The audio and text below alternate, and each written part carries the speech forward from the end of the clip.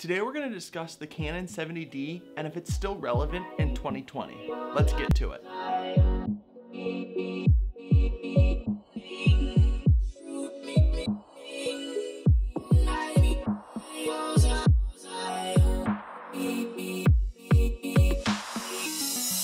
What's up everybody and welcome to TopShelf Media. So like I said, today we're taking a look at the Canon 70D and if it's still relevant in 2020. As a reminder, there'll be links down in the description to all the gear that I talk about, so go check those out if you're interested. Let's jump right in. Let's start out with just some information about this camera. It has 19-point dual pixel autofocus, which makes it a very reliable camera for vloggers and photographers.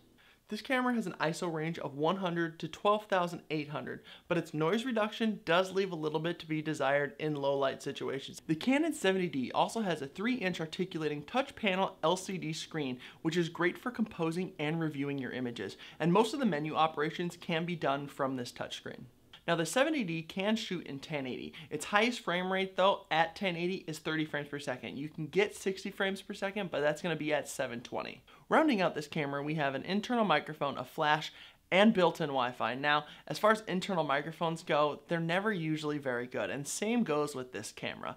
It doesn't have a very good internal mic, so I would definitely pick up an exterior mic. I'm using the RØDE VideoMic. Some of them are a little on the pricey side, but I think they're pretty good. As far as the flash goes, I've really never used the flash. Maybe a handful of times that I've used the flash. And then Wi-Fi, I usually use that if I'm using my phone to trigger my camera. So now let's talk price. At the time of recording this video, you can pick up a used Canon 70D body on Amazon for just under $535. And I think that's a great price for anyone who's doing this as a hobby or if you're just starting your photography and videography business. Like I've said in some of my other videos, this is the only DSLR that I have. So this is the camera I use for everything. And I know some of you are gonna say, well then how are you getting this B-roll of this camera?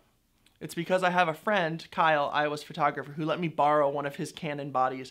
Now, is this camera still worth it in 2020? And I would say the answer is yes and no. And that is a really shitty answer, I know. But it shoots great photos, it shoots 1080 video, and has the ability to plug in an external microphone, which makes this a great camera for beginners. But I do believe it's on its way out.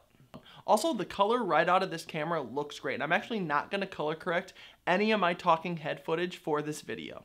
But now let's look at the flip side. If you're looking at taking your videos to the next level, this camera's highest frame rate is 60 frames per second, and that's only at 720. Now let's compare that to something like the Canon M50, which is a mirrorless camera, but it can shoot 4K video at 24 frames per second, and it can shoot in 1080p up to 60 frames per second. It can get up to 120 frames per second at 720, which the camera automatically converts to a 30 frame per second slow-mo file. Now having all this, plus the ability to plug in an external microphone and the price point of $499 at the time of recording this video makes it a really hard camera to pass up, to the point where it'll probably be my next camera that I purchase. And yes, you could go higher end getting the Canon 5D Mark IV or the Sony a7R IV, but at that point you're probably not a beginner and you're looking at investing a little bit more money into your business. Also, if you're willing to double your budget of the 70D, you could actually get the Canon 90D. Alright you guys, well there you have it. Is the Canon 70D still relevant in 2020? Like I said, I'm still using this on a daily basis. Let me know down in the comments what you guys think about this topic. Like I said, there'll be links down in the description to all the gear that I talked about today. If you enjoyed this video, give it a thumbs up and subscribe to see more content from me. I'll put links to my most recent video as well as a video YouTube thinks you will like right up there, so go check those out. I hope you enjoyed this one, and I will see you next time.